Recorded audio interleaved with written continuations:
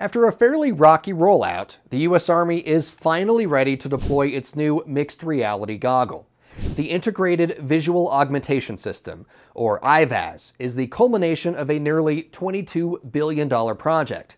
The IVAS gives the situational awareness of a fighter pilot to the average Army grunt on the ground.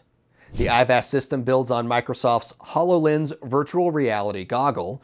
The IVAS merges thermal and night vision with tools like location and terrain mapping, target acquisition, and facial recognition.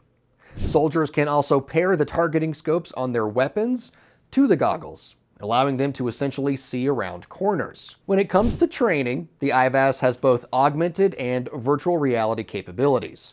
The IVAS can even simulate enemy avatars that learn and adapt to a user's behavior, making for a more realistic combat simulation.